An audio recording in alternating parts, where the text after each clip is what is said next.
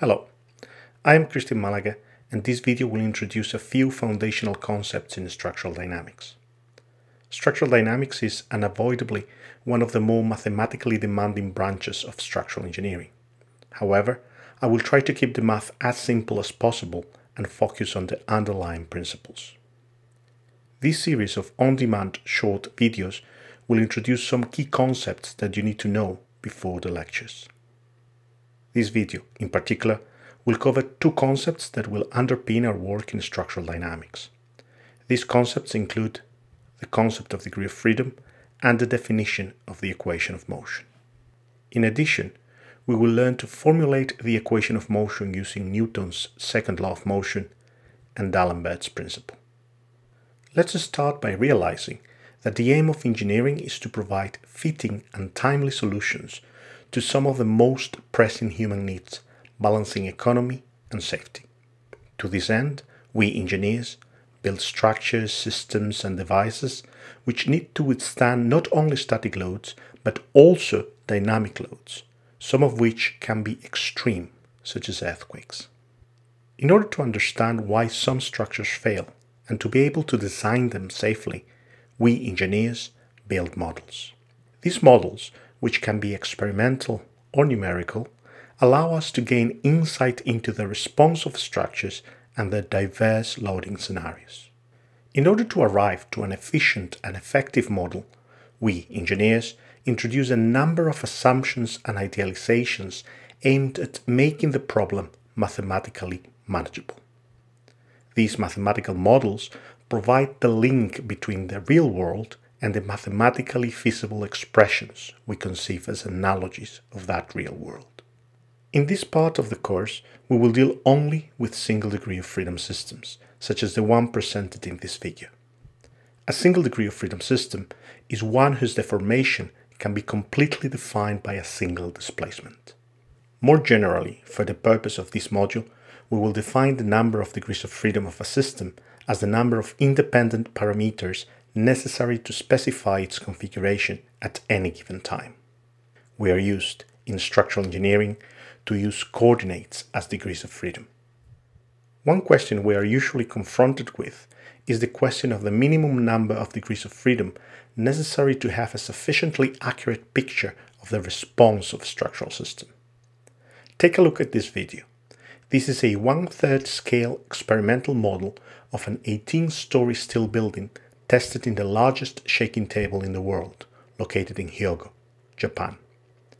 Can you answer the question of what will be the minimum number of degrees of freedom that you will use to model this building? You can pause and repeat the video if you need.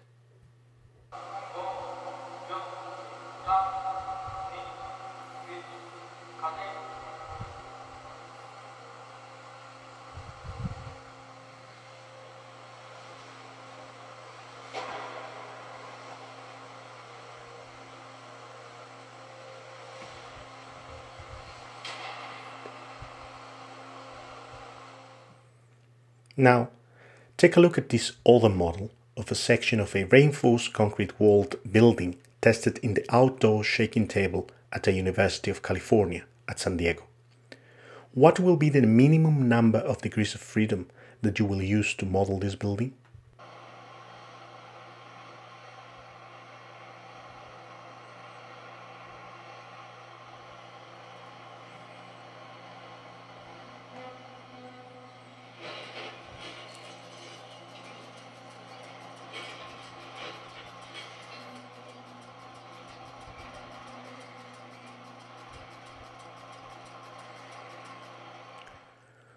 Obviously, most real structures will have many, even an infinite number of degrees of freedom, but a surprisingly large number of them can be modeled as a single degree of freedom system. In fact, single degree of freedom idealizations lay at the heart of most seismic design codes, such as Eurocode 8. More importantly, perhaps, we can introduce the most important concepts in structural dynamics with reference to single degree of freedom systems before moving on to more complex structures.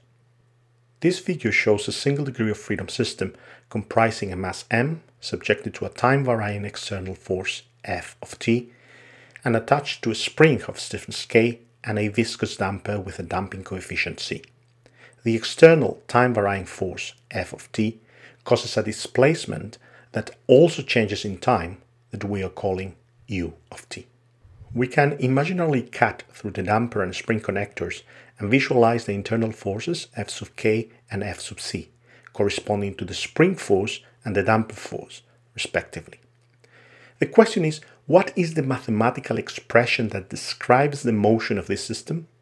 In other words, we want to formulate the equation of motion.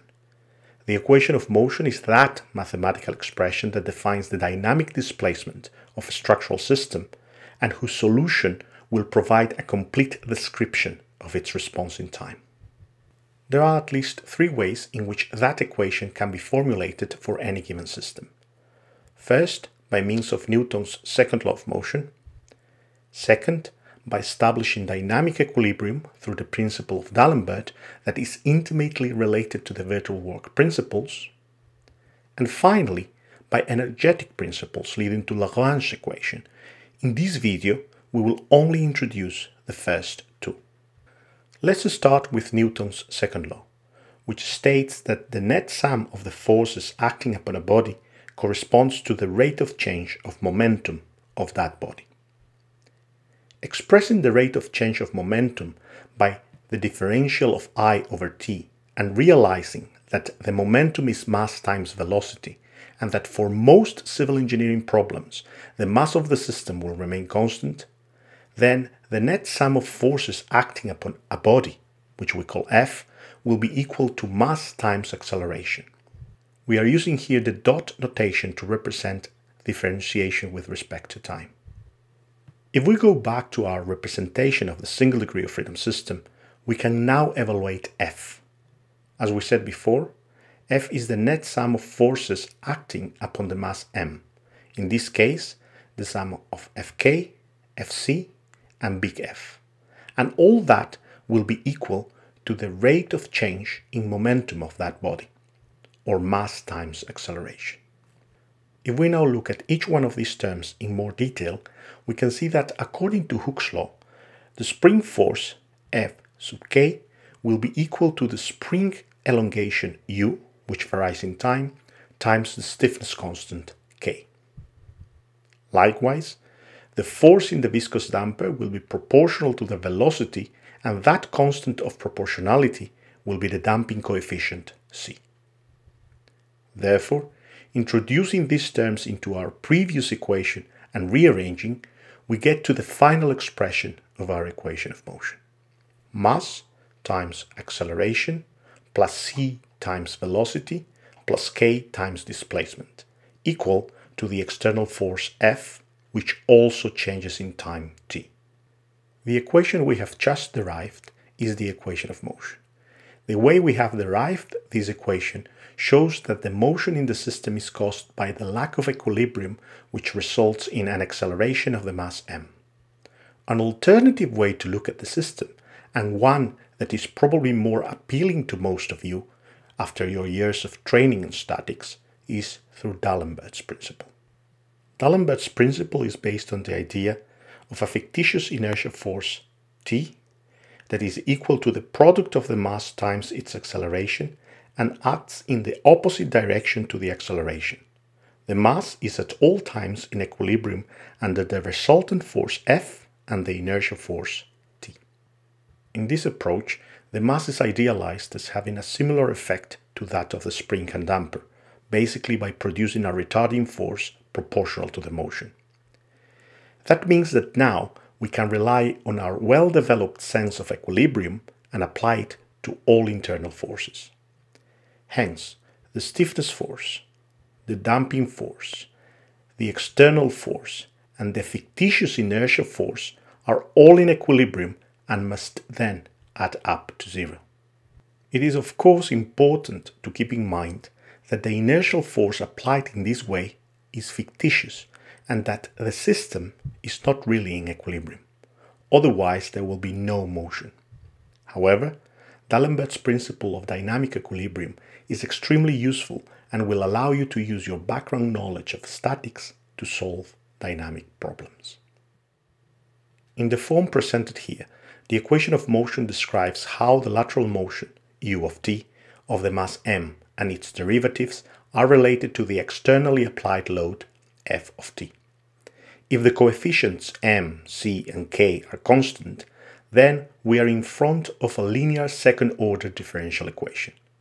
We will spend most of our time in this module solving this equation.